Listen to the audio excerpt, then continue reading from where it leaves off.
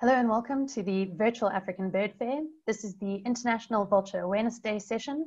We'll be starting off with BirdLife South Africa's Linda van den Heever, followed up by a panel discussion hosted by Merlyn Nkomo, and she'll be joined by Zoey Greenburg, Katie Fallon, and Aneesha Pokahrel. Good day everyone, and a very warm welcome to the virtual African Bird Fair, which this year also falls on International Vulture Awareness Day. My name is Linda van den Heever and I manage BirdLife South Africa's Vulture Project, which is part of the Landscape Conservation Program. Before I hand things over to my colleagues in Zimbabwe, I just want to give you a brief overview of what BirdLife South Africa is currently doing in the vulture conservation sphere. Our work mainly focuses on two aspects related to vulture conservation. That is the research and mitigation of the impact of lead poisoning in South Africa's vulture species, as well as the implementation of vulture safe zones in regions that are key to vulture survival. The fact that vultures are in big trouble should not be news to anyone. 3 of South Africa's 9 vulture species are regarded as critically endangered, and a further 2 are regarded as endangered by the IUCN. The main reason for this is poison in its various forms.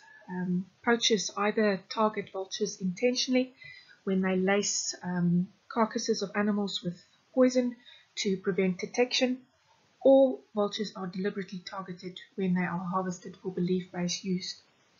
Unfortunately, vultures also become the unintentional victims of farmers when poison is used to control predators such as caracal or jackal.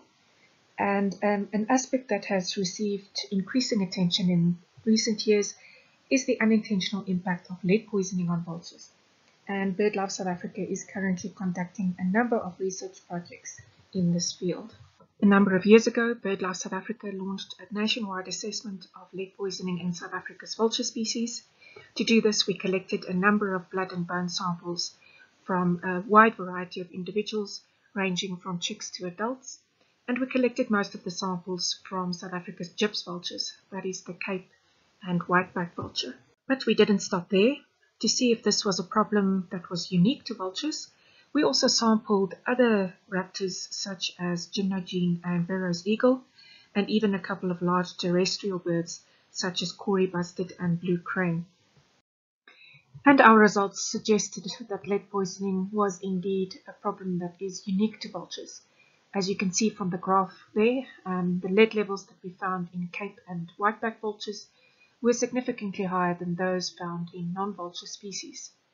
So vultures are exposed to a source of lead not available to non-vulture species, which led us to believe that this is possibly linked to their scavenging lifestyle. We believe vultures are exposed to lead poisoning when they consume carcasses that have been shot with lead ammunition. On the left there you can see 2 radiographs of springbok that have been shot with lead core bullets, and it clearly illustrates the level of fragmentation that a bullet undergoes when it hits its target. The lead comes from a variety of sources, mostly from gut piles and carcasses that have been put out at so-called vulture restaurants, and these carcasses can be the result of wildlife management practices or from hunting and culling operations. So due to the risk of these lead fragments to vultures, BirdLife South Africa actively promotes the use of lead-free ammunition. The second half of BirdLife South Africa's Vulture Project focuses on the implementation of vulture safe zones. This was an action that was called for by the Multi-Species Action Plan to Conserve African Eurasian Vultures, which was published in 2017. A vulture safe zone is basically a form of stewardship where we approach owners of large tracts of land and convince them to manage their properties in ways that are friendly to vultures.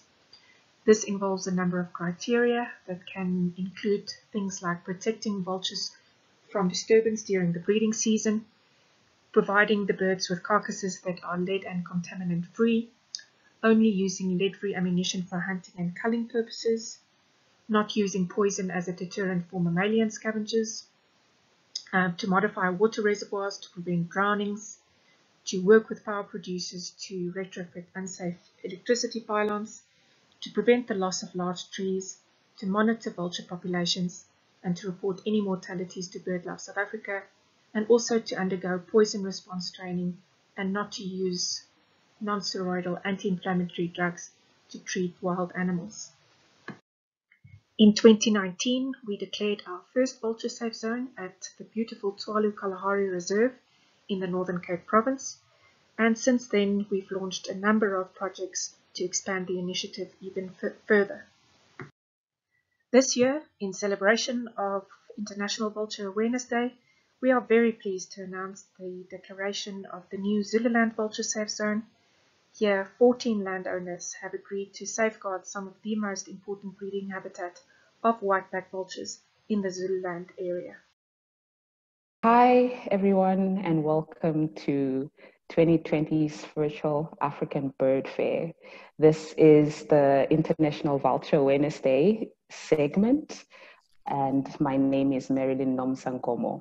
Since the year 2014, when I fell in love with vultures, I decided the next year to start a seminar series that is annual. This is the 6th installment, and this year it's a webinar. I'm so grateful and happy to have my friends and sisters in vulture conservation, and we all have something in common, and that is our love for writing, outside our love for birds and conservation. With me today is Zoey Greenburg from the very cold and rainy Washington State in the US. And we have Katie Fallon, an amazing author and mom, and we have Aneesha Pokahrel from Nepal. I'm privileged to have these ladies as my friends and more privileged to learn from them about their writing experiences. As we all know, that science communication is the right hand of conservation. We scientists need to learn to communicate about such important things and as vulture conservation, and translate our love and translate our work to change perceptions and opinions of people and rally support for unloved species such as vultures. So without further ado, I'm going to hand over to Katie, who's going to start us off with a talk about her writing and her work. Well, thank you very much for inviting me to participate in this webinar. I'm very excited to be part of the virtual African Bird Fair. And I'm always excited to talk about vultures, one of my favorite subjects, like you other ladies. They're just amazing birds that unfortunately don't have the most amazing reputations. So my name is, again, Katie Fallon, and I live here in the eastern United States in a state called West Virginia. And I am very fortunate that I get to work with vultures every day. In 2017, I wrote a book called Vulture, The Private Life of an Unloved Bird, and it just was republished with a new publisher and a new cover that you're seeing here. And that is a beautiful turkey vulture on the cover. We have two species of vultures in the eastern US, turkey vultures and black vultures. Both are just amazing, charismatic, beautiful birds that don't have a great reputation. You notice the subtitle, The Private Life of an Unloved Bird. And they're not really unloved. There are people who love them.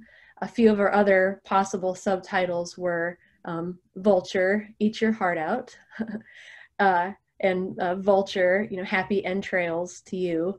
But we went with Unloved Bird, even though they do have a lot of fans. A lot of what I wrote about in the book comes from my work at a nonprofit, non-governmental organization called the Avian Conservation Center of Appalachia, which is a very long name. And we mostly just say ACCA instead of saying out all of those words. Our organization's mission is to conserve the region's wild birds through research, education, and rehabilitation. We do all species of native migratory birds, not just vultures, but of course the vultures are my favorite. These are two beautiful turkey vultures that are residents here at the ACCA. This is Lou and Boris. Lou is the one on the right, and he's kind of one of the stars of my vulture book. He's a shy turkey vulture, and I've spent a lot of many hours working with him so he can be an educational ambassador for vultures everywhere. And his roommate is Boris, a female turkey vulture, and I'll talk more about them in a minute. And I also want to mention this bird. This is Maverick the black vulture. We have more turkey vultures where I live than we do black vultures. Some of the differences between the two species, they get kind of confused and lumped together a lot by people who are watching them and might not realize the differences. Turkey vultures have these brownish black feathers, where black vultures are more solid black. Turkey vultures have that adorable pinkish red face, and black vultures have that kind of grayish face. It can be a little confusing if you're looking at a young turkey vulture because they have a gray face until they're, at least a year old. But we see some of both species here at the ACCA in rehabilitation. This is a turkey vulture radiograph, and if we're talking about writing and telling stories about vultures, I mean, the story of this particular vulture who came in for rehab is very sad. If you can see the kind of circular shaped white, bright white objects, the ones that are shaped like a circle are shotgun pellets. So this bird was shot, which we still see turkey vultures every year shot, even though they are federally protected species and it is against the law to shoot them. So this bird was shot with a shotgun. Turkey vultures are obligate scavengers, so they're not killing livestock or hurting anything. They're eating dead animals. There's no reason to shoot them or harm them. And then the kind of bright white objects in this bird's digestive tract are little bits of metal that the bird inadvertently ate. We see birds that are suffering from lead poisoning. This is a young turkey vulture in rehabilitation suffering from lead poisoning. They can get lead poisoning a few different ways. One way is if they eat parts of an animal that had been shot with a lead bullet. Lead bullets will sometimes fragment, and the vultures will swallow big chunks of that meat and swallow the lead and not realize it. And it can make them sick, even though turkey vultures can handle a lot more lead than other species. I mentioned that education is one of the missions of our nonprofit. This is Boris the turkey vulture. You can see just how big turkey vultures are right next to me. They have about a 6-foot wingspan. Boris usually weighs about 2,000 grams, or I think that's 4 or so pounds, 4 or 5 pounds. And it was a bird that was shot. She came in for rehabilitation. She was found in someone's yard and she couldn't fly. And she unfortunately can't return to the wild because of her injuries. So when we tell the story about Boris and about turkey vultures, and we always mention that they do very important ecosystem service, cleaning up dead animals.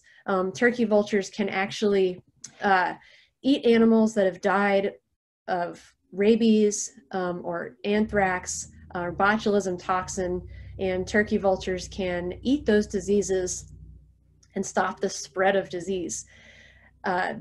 This is Lou the turkey vulture at an educational program, and you'll notice Lou is kind of free, wandering around without any equipment on, which sometimes makes me nervous, but he's a fairly shy turkey vulture. He comes out of his carrier, stands on his perch, and then he goes back in usually.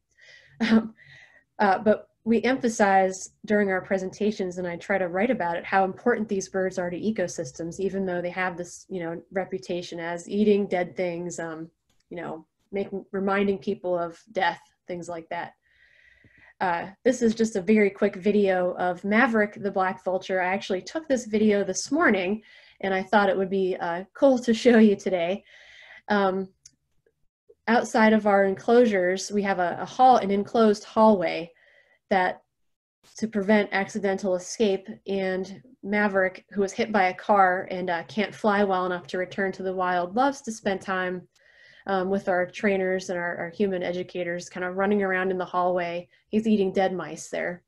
And he's just a really neat bird. Everybody who meets this bird loves him. I think a lot of the problem with the reputation vultures have is that people just don't know them. And if they knew how important they were to the ecosystem, and also just how charismatic and interesting as individuals, I think a lot more people would like them. I certainly do. Some of the other work that I get to do with turkey vultures that I write about in the book, the ACCA and a few other organizations partner to do some research on young turkey vultures. We visit nest sites where turkey vultures are known to nest. They'll nest in caves, in haylofts, sometimes other places where they can kind of get inside, big, large cavities. We take the babies out of the nest for just a few minutes. This was just a couple weeks ago, so we're all wearing our masks because of the pandemic. We take the vultures out of the nest for just a few minutes. We measure them. We take blood samples to test for lead toxicity. And we put wing tags on the birds. If they're old enough to wear the wing tag, they're just floppy, lightweight tags that allow people on the ground to be able to see the vultures and identify them. And then they can report the tags to our federal bird banding lab. And then the bird banding laboratory will get in touch with us and let us know where the bird was sighted. One of our baby turkey vultures from this location was sighted almost 1,000 miles away, which was really amazing to think about our little baby turkey vulture flying that far. Sometimes I give them a little hug before I put them back in the nest, maybe a little kiss on the head. So I think it's really just amazing to get to do this research and help these birds, help us learn more about these birds. You'll notice that baby turkey vulture's got that gray face that I mentioned that turns red as the birds get older. I don't know if the turkey vultures like getting a little hug from me, but I find them very, very, really adorable. And now I'm kind of getting to the end here of my part of the presentation. I'm going to put my email address up on the screen. If anybody wants to get in touch and talk about turkey vultures ever or writing, I'm happy to talk to anybody. This is handsome Lou, again, who was hit by a car and can't go back to the wild. And there's his roommate, Boris. She spends a lot of time preening. This time of year, a lot of our birds are molting as they get new feathers in, getting ready to migrate or to stay warm in the winter. And Boris always wants her feathers to be, free of any dirt or insects, and all, laying perfectly so she can fly if she had to. So again, thank you very much for letting me be part of this webinar. I'm really excited to hear what everybody else has to say about vultures. Thank you very much, Katie. When I met Katie, I had been racing through her book because I knew she was going to come to Hawk Mountain and do a book reading. And it was for that time, it was my first time reflecting on my personal journey and experiences with individual vultures I had helped rehabilitate, and how important those stories are to send across to so many different people so that people get to connect to the world of conservation and its importance. I think sharing those stories is very important. It disseminates the information far from the places we work or the people that actually are in contact with where we do our work. So it's very commendable work she's doing and writing about it. So the next person who's going to talk to us about her work in impacting young lives for vulture conservation is my girl, Zoey. And it's over to you, Zoey. Thank you, Merlyn. So I'm going to segue from Katie's wonderful presentation into a similar avenue of how I fell in love with vultures. And I was at a nature center when I met my first vultures up close. And I found that most people looked at vultures unfavorably, as Katie mentioned. And I would give programs on vultures, and I could tell that most people were looking at vultures as the non-sexy raptors. So there's the hawks, and there's the eagles, and the falcons, and the ones that have this sort of natural aesthetic that people are drawn to. And then there are these guys. And I find them very charismatic and wonderful and fun to be around and cute and beautiful, but I could tell really quickly that most people didn't, and I would get faces like this when I would give presentations. And so it got me thinking, you know, what are the reasons why people don't relate to them, and how can we change that as a conservation community?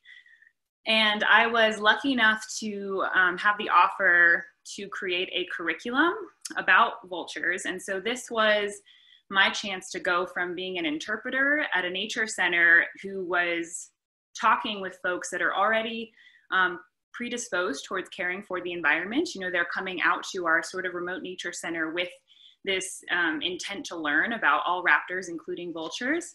But I started thinking about the general public that maybe never sees them and may even see vultures and not recognize what they are, or sees them and finds them repulsive, which is what I came across a lot of the time. And I was at that point at Hawk Mountain, and we had a grant to put transmitters on black vultures from Fish and Wildlife. And there was a stipulation in the grant that there needed to be an education component. And so I was lucky enough to get tasked with creating that education component.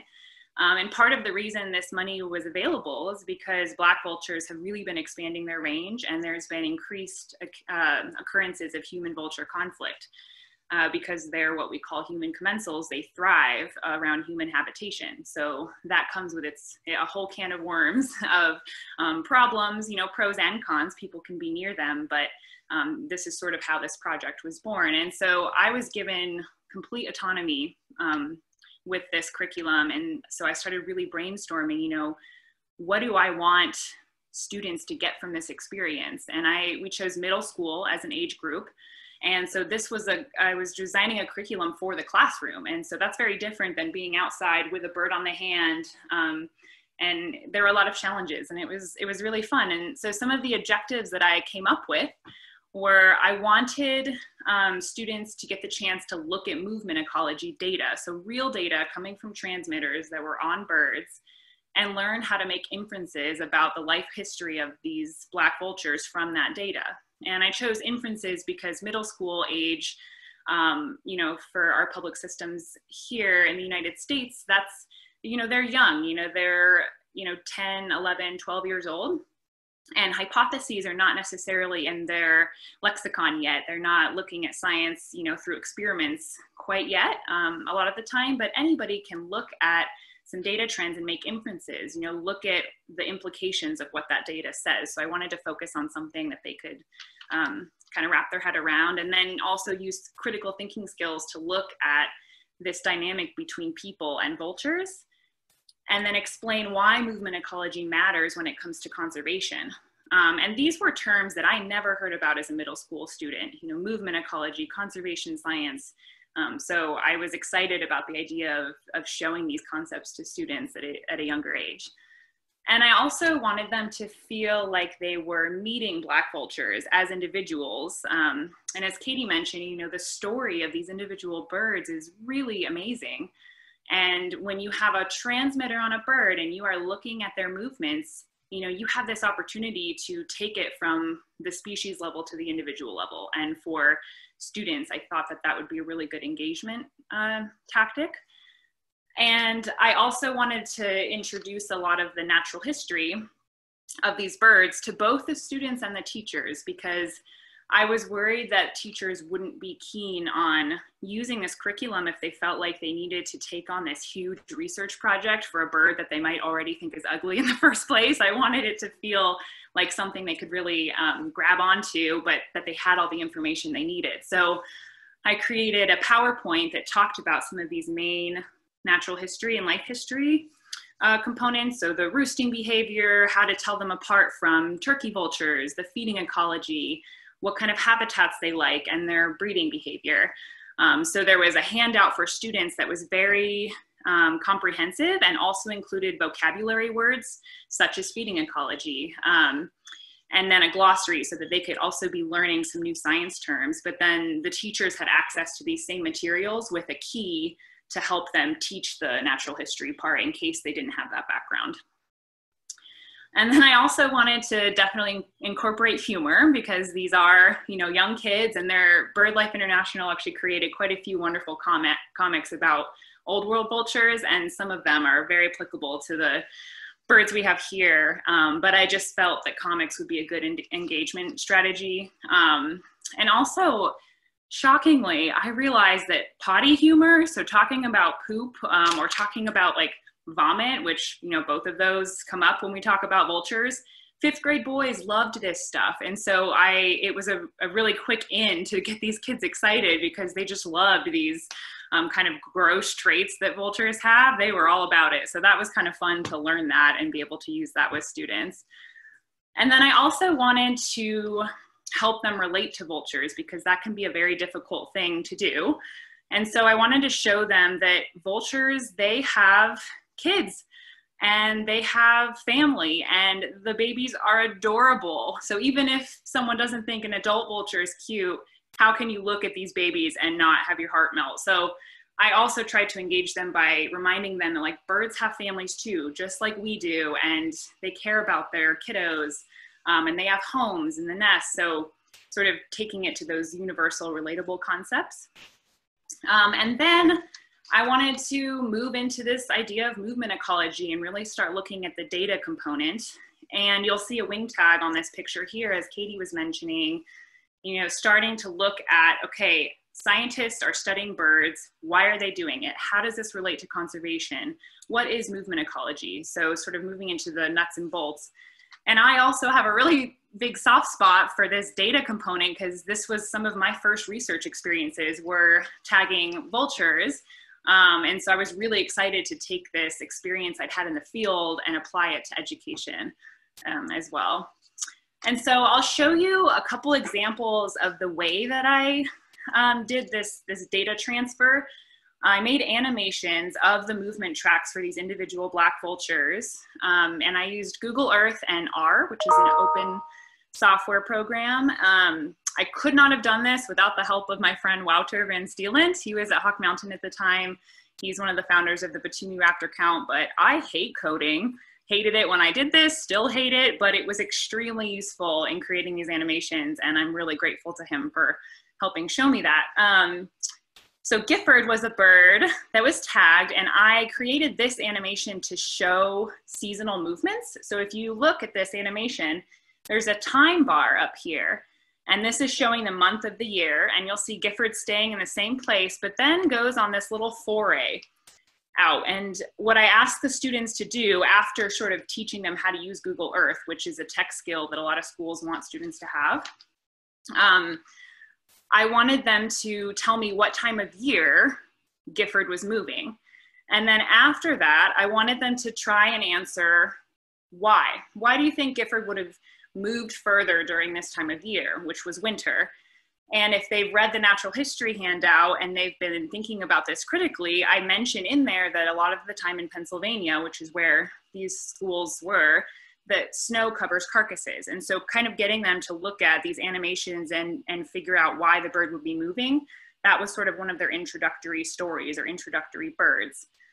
And then I had them look at a bird named Ethan to talk about long-term studies and why it's important to study a bird for more than just a week or a day. And Ethan was a bird we had data for three summers, and this is supposed to say 2016 down there in the blue. And so I'll show you this animation. The purple is the summer of 2014. The green is the summer of 2015. And then the blue is the summer of 2016. And what this shows is that the bird was returning to the same place every summer.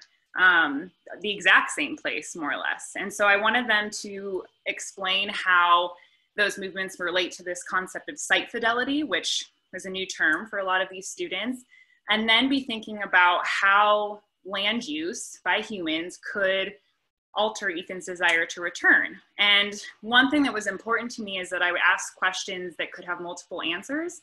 And this one here, they could have said it wouldn't alter Ethan's desire to return, because in the natural history handout, we discussed this human commensal idea and that black vultures do well around a lot of human land use. But of course, there are also some land use changes that would negatively alter Ethan's ability to return to this breeding site. So I wanted to give them some leeway in how they answered that.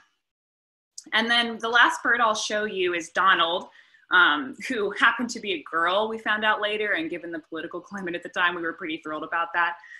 But Donald was a bird that actually engaged in a short distance migration, and black vultures, sometimes they move, individuals will move more than others, which makes them interesting to think about when it comes to movement ecology. And as I play this animation, you'll see the green is the springtime, and then the orange is fall. So it was a migration, or sorry, the orange is the summer. So it was a migration that took place over, 2 different seasons. And this was a bird that I thought introduced this idea of a longer track and getting them to look at landscape and human-made features along this bird's journey. And this also helps them learn how to use Google Earth to zoom in and look at really specific features, like restaurants, that specific, or landfills, or bodies of water, and see if the bird was hanging out next to any of these places on purpose. And then inferring how these features might affect the lives of black vultures as they move through the landscape. So for example, if there were a ton of restaurants on Donald's track and Donald seemed to be hanging out towards in those areas a lot, maybe it's a food source.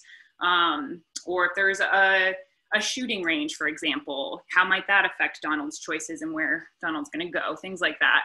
And then if you were a scientist studying and protecting black vultures, how might this information help you? So getting them to sort of take a step back and think about why the data matters and put themselves in the shoes of a scientist. And I asked this for Donald because Donald showed some interesting choices. She would hang out in quarries a lot. There were several cases where she was spending a lot of times in quarries, and I was trying to help them see that maybe thermal development could be part of the reason for that because of the heat building up over the rocks, and see if they sort of made that connection. And also Donald spent a lot of time near water, and we had also talked about in the natural history section that individuals will sometimes develop an affinity for certain food sources. So it could have been fish guts, fishermen offloading their gut piles, things like that, because Donald spends a lot of time near water. So again, sort of taking that story piece. And then after looking at those individual birds, they have this chance to sort of apply the knowledge by answering some bigger questions about the whole data set. So they actually looked at 5 birds and answered a lot of these questions. And then towards the end of the unit, getting them to think about it holistically. So how would you summarize the movement ecology of black vultures that you met during this lesson? And then take a moment and think about how the people in your life feel about vultures, and does this perception of vultures affect their survival? So getting them to think about how the way humans see a species might affect that species' ability to survive. And I want to share one response I got. This was from a 6th grader because I found it, I cried when I read some of these just because I was really happy that I was getting some kind of profound responses. But she tied it into DDT. So she sort of said, think about how much power humans have to wipe out a species, and think about DDT. That was because we wanted to get rid of bugs. And I love this part later down where she says, you need to think, why does this animal deserve to die? Because they accidentally crawled into my house? Because they're creepy looking? No, that is not in any way a valid reason. So she was really, she was a very kind of riled up about this idea that you can't just kill something because it doesn't look good. You got to think further than that. So I was just happy to see that that was sort of her take on this application of the data. And then in the conclusion of the lesson, getting them to think about sort of the more conservation and management aspect of, is it anyone's role to protect vultures? And if so, whose? And what would happen if we didn't have vultures? So then thinking about the ecological implications of a vultureless world.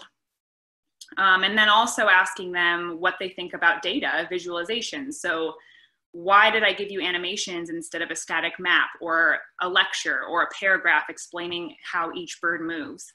And I got one response that I got many responses I loved, but this one I'm going to highlight, that this student was mostly saying, it's kind of hard to read, but he says, you know, let's say you open up your computer and you show students the route. If they see the track, they might look at, you know, Donald's track and say, hey, I've been there. I've been to the Chesapeake Bay. I know where that quarry is. I probably saw that vulture there. And then they feel closer, and they're more likely to go to that track and to see black vultures and feel more connected to nature. So that was sort of his take on why data visualization can help people connect. And I was like, yes, bingo. That's what I think it does too. So it was very, very heartwarming to see these responses. This was a pilot I did in a 6th grade class. And it was fun. So I just want to sort of emphasize that I really think that curriculum can help these rarely loved birds like vultures, but it doesn't have to be something crazy with a bunch of animations and data. It can also just be coming up with questions that tie science and education together, you know. And I created a couple extensions in this curriculum that were for younger kids. They read a children's book about vultures, and then they talked with older kids about, so the older kids would kind of facilitate a conversation with the younger students about conservation. And then some, you know, giving some students the option to write a poem or write a story about Gifford based on the animations they saw. So there's lots of ways to take these concepts of mixing all these disciplines together. You can take those different approaches and turn it into something that works for wherever you are and whoever your audience is. But these are some of the big take-home messages that I found from this experience of creating the curriculum. One of them being that creating a culture of appreciation around all raptors, no matter what they look like, is a really powerful message. And something that I care a lot about, and the students seem to respond to very, very well, in part because a lot of us as people, you know, we want to be appreciated regardless of what we look like. And so sort of making that connection of human psychology to also the ethics of how we look at animals.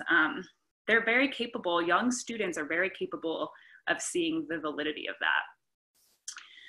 And then also talking about the fact that vultures here in the United States and a lot of places, they're everywhere. And so rather than talking about exotic species that aren't anywhere near the students, they might never be able to see them, talking about the animals in our backyard and the ones that are right now that are common.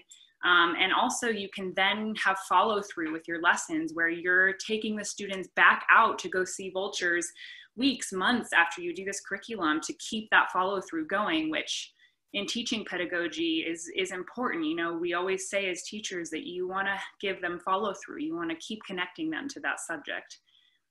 And then also talking about the ecology of these species that are very easy to ignore, you know, and we can learn from the crisis in the old world that vultures matter. They have a huge impact on our ecosystem, and we want to appreciate them while they're still common. Very, very important. And then also bridging the gap between science and education. And one thing that I feel is really important as well, that I kind of learned through this experience, is that we want to attract people, kids, students who are excited about conservation that have skills in science and education.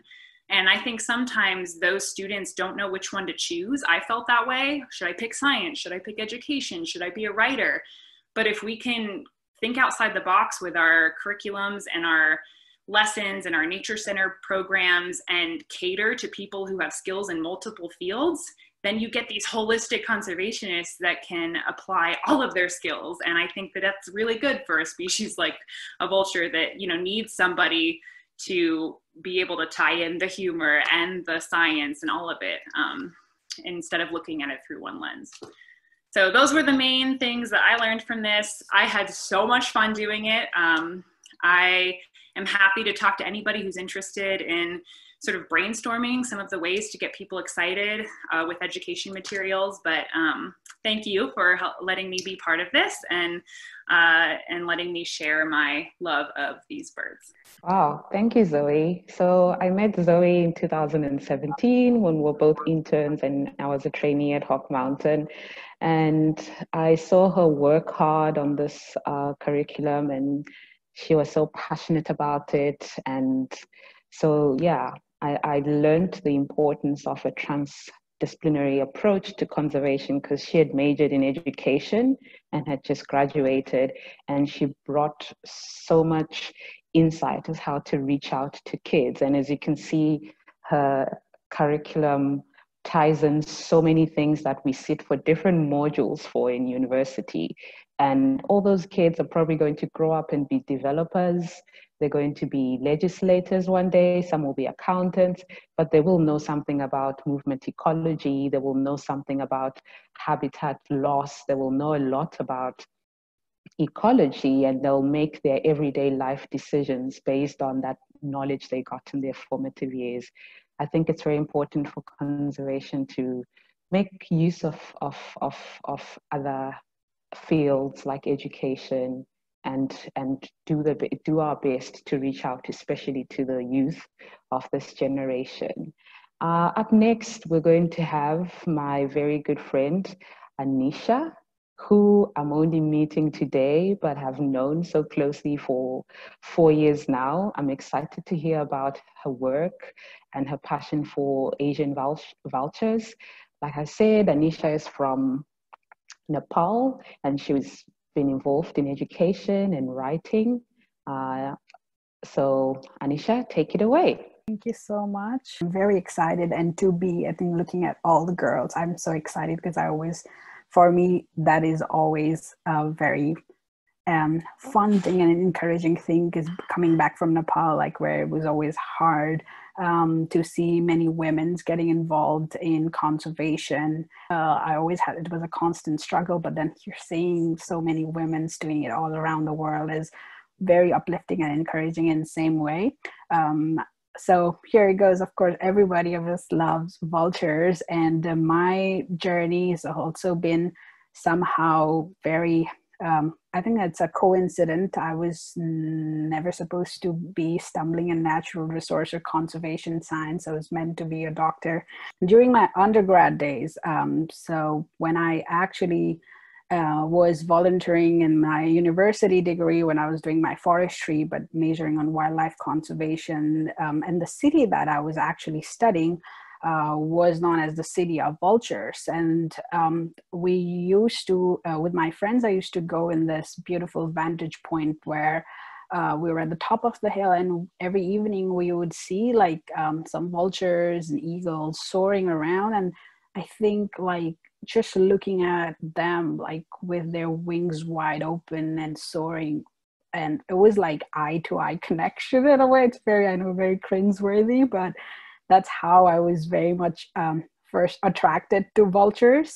I'm kind of linking both like science and more like how cultural aspect also, like, because most of the things conservation in Nepal have been very much community driven. So based on my experiences, I've found like, yeah, we all know how important they are for ecological aspect, like their role as scavengers, but there's also a lot of other roles that the vultures are serving, like economic roles through bird watching these days has been a huge ecotourism attraction. Similarly, in Nepal and Tibet, there's sky burial practices as well, which is like a very spiritual practices in the northern region, northwestern region of Nepal. Similarly, in terms of like Hindu mythology and traditions, we have had this vulture as a symbol, like he was there to protect this goddesses who was being kidnapped by this demon or whatever. So I was explaining about a lot of different cultural aspects. So this picture was where they're feeding in the feeding station, and when I talked about the sky burials, that's some of the pictures that I got on Google, and this is the mythological story of how vultures protecting this goddess. We always like the way that I've been trying to work on when during my working in environment or experiences, talking with, especially with community, was like, if you just go there and tell they're important, they're this, you give all the scientific reasons and they are like valid reasons, but you know, sometimes, especially like for Nepal, which is still very much lagging behind in science and thing, it's like a way that you can grasp and unite people is also through religion. So I've been using all these different aspects to create awareness. Like, see, the vulture was mentioned as like this protector. So how can we have negative aspects towards it? And we all know about how Asian vultures have been like plummeting their population decline catastrophically in the late 1990s through this drug called diclofenac. So it was more of a secondary poisoning, and especially in Nepal, which is still like a lot of population depend on raising livestock. So when the livestock are sick or old, they are treated with this drug diclofenac, and when they're like dead, so they're mostly cows, because generally the populations in the lowlands are like Hindus, so we wouldn't consume beef because it's a national animal as well, and as per Hindu we worship cow as a mother. So based on that, like the cow dies and we live it, but because they're treated with diclofenac, all these vultures would come and eat, and within some like couple of days they have this renal damage and they would die. So there was like all this catastrophic loss of vulture population decline, more than like 99% in South, I think India and South Asia, and in Nepal we have more than 90% of decline in vulture populations. So knowing like once the decline of vultures have been reported in like early 2000s, there have been a lot of conservation effort going on, and the transboundary approach, because it's a huge thing in all South Asia. So in 2006, diclofenac was banned in Nepal, India, and Pakistan. And every year there's this group called SAVE, so Saving Asian Vultures from Extinction. So all this lot of national, international, local organizations come together and discuss about the progress in conservation, and so the results across all nations in South Asia, which is an amazing way to understand this conservation in more of a transboundary level. So through those things we have in Nepal and in other countries as well, so this vulture safe zones where we're making sure that the vultures are not being exposed to diclofenac. So even though the diclofenac is banned, it's still like the constant monitoring of the areas, like the veterinary stores are still done to make sure that there is no diclofenac being sold illegally or anything, especially in Nepal. It's been done a lot of time. So this one board that I was showing is like, it's one of the vulture feeding station or vulture restaurants in Western Nepal. So those areas are like actually, so Nepal has around 7 community based vulture feeding stations. So all those areas actually are managed by communities, which actually is a very, I think in Nepal, so kind of link back to community forestry has been huge success in Nepal, like over more than 25 years. So that same approach has been also used in conservation of wildlife and also endangered species like vultures. So when people are, rather than telling people to conserve, when they themselves are being, are the ones taking care. So there is this ownership, there is this more like personalized sentiments and feelings that, okay, we need to conserve, and that comes through the awareness. That cannot just be pretended or just be forced by legislation. So that needs to be more the feeling within. And so it's been very like amazing experience to see that how people who may not have much interest or who may have negative approach towards vultures, through awareness, through understanding, are like are themselves playing key role in actually saving vultures. So I've been lucky. So in my undergrad days, as I was saying, I've been lucky to volunteer in different organizations, which is where my journey towards vulture conservation started as well. And as a part of raising awareness among community engagement, we went to schools, we went to like even the communities around the vulture feeding stations outside, to tell them why we need to give them not only because it's mentioned by law, but these are the important reasons why we need to understand why vultures are important. So we would go in schools and talk with kids. The one thing that now, like coming to US and seeing so much awesome science communication and like outreach programs, I feel like, oh my God, I could do so many different things and be more proactive and interactive than what I used to do back in my initial days. But again, like looking back, even that was still very important. We would have a drawing competition for kids and to see how they approach vultures as well. And it was like a very amazing experience. Similarly, we would also, through this, I was volunteering in an organization called Bird Conservation Nepal, and it was a student branch. So we would go and even had training for bird watching tourism to the local youths in that villages area as well. So that, and that area is very rich in bird watching and bird species as well. So young people would find it attractive not only to be like, oh, we should conserve vultures, but use that or harness that as a source of income for the local youths as well. I personally always feel the need to educate and aware younger like kids and especially younger generation, because they're gonna be the one who would be having more long-lasting impression. They're the one who are susceptible to change, and that's how they can create change more like it, to make it more sustainable. So this has been some of my experiences, especially on community awareness and engagements as well.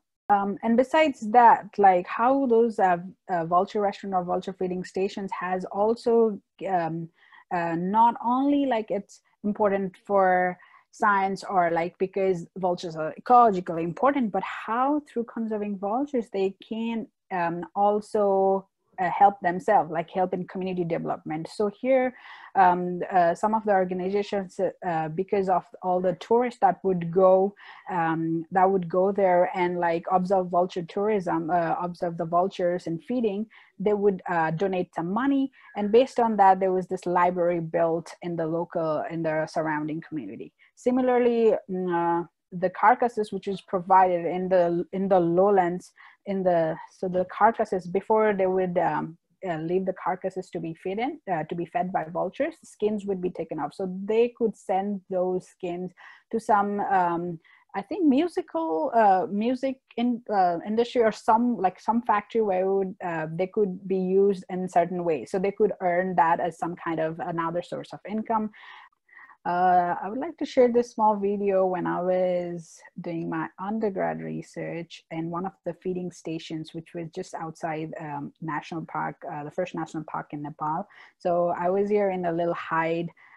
So I put the camera here and there's this cow, and you can see a lot of vultures hovering around, coming down. Yeah, so I think seeing all those things, I know I have been vegetarian my whole life, and my parents are like, why are you studying all this? Are you not disgusted? But I don't know. I just feel it very fascinating. And I've been attracted to carnivores, scavengers all the time. I don't know why, but this was like very cool. Like all these videos that I've taken, some of the videos, even though I've lost some of them or many of them, it was cool to use these videos even to some of the school kids, to like see them like get excited about vultures. You know, they have like adrenaline, like the boys especially, you're like, oh my God, this is like about fight or aggression or whatever. So so besides that, talking about writing, so as I said, I have interest in literature and writing, but because again in our society it's always driven to, oh, you should go to science, you should be doing this and that, and even though I chose that and I have like so much I've learned being in this field, I always have this love for writing. So I always try to intermix this love that I have towards writing. So this upper one is my article that was published in a Nepali national daily on vultures. So there's just a snippet of it. And similarly, I think about vulture awareness. We see them in the wild, which is amazing, but then getting to have that close-up encounter, close-up way to look at them is also like very much important in terms of raising awareness and creating that sentiment of like, okay, these are important, you got to know more about them. So in a way, I think that has also changed me. Similarly, obviously the scientific, in a way, like scientific communication through paper publishing and writing. There's all these another aspect that I don't want to go about. But as I said, like all this thing in a way, we're raising awareness and communicating about how vultures are important, how we can communicate to every level, like from grassroots local levels to the scientific level about what's happening on vultures and what needs to be done. Similarly, when I came to Hawk Mountain, I got this amazing opportunity to learn more about movement ecology, migration, and that has like opened a whole plethora of things for me. And that all actually inspired me to create this children's book that I published in March this year. So based on my experiences and everything that I have always wanted to write something. I didn't know I would write a children's book, but it was actually due to as a part of the course that I took, which integrated like science, educating people through science or something like that, and where I got to create this amazing children's book. So the story is more based on this friendship between a steppe eagle and vulture, and in a way that they're talking about how people pursue them, or like how people think about them, perceive them, and what can be done. So it's a very beautiful beautiful story about the friendship between these birds, but mostly trying to raise awareness about why you should think about vultures, especially now in time of COVID, of like how sanitation is important, and how vultures have been doing as a nature's cleanup crew. They have been doing it for free. So why would you underestimate these birds as well? But all this thing, I also like to include a little bit of challenges that I've faced. There is a lot of lack of resources back in Nepal with community engagement and education. There's also this lack of resources as well, which needs to be addressed. Similarly, the other thing that I see, like unlike here, I think in Nepal, there's still very less publicity on like vulture feeding station and as ecotourism spot. Like every time when people think of Nepal, it's like, yeah, mountains or wildlife. But then like, of course, yeah, we have vultures. We have this cool, amazing projects going on as well. So that also needs to be integrated in our conservation works as well. And then of course the lack of expertise and gap in knowledge sharing is something as well, which I've seen like there are few people in the top, and like to push to like go through the younger generation, it's somewhat hard. And it's like there's a lot of politics, there's corruption and everything involved in the whole thing, which makes it very challenging for like young independent people to try to go and learn or share their knowledge as well. To conclude, like I think the vulture in Nepal or in Asia's vulture conservation is going towards the right direction, but yeah, there's still a long way to go, and we have so many things to do. A lot of work needs still education and raising awareness. And the one thing that I never leave in any conversation is the gender balanced conservation, because being a woman, as I said, like very few women are encouraged in the field, and even if it's a very like male dominated field back in Nepal, and it's very hard to get mentors, very hard to go in field works or even like research projects. There's a lot of things that needs to be done, but the most important thing is we all love vultures and we need to work towards the conservation. So in closing, I would like to say just how much I've learned from knowing you guys. I was inspired by all of you in different ways in my writing journey. I started my blog after reading a lot of things you'd written, Aneesha, in 2017, and writing about my field work and experiences up close with vultures. I was very inspired by your book, Katie, and just going to schools and having interaction with kids, Zoey, that really inspired me, showing kids how science literally works. So I'm very grateful for the interactions we've had and the talks that you've come through with. Thank you.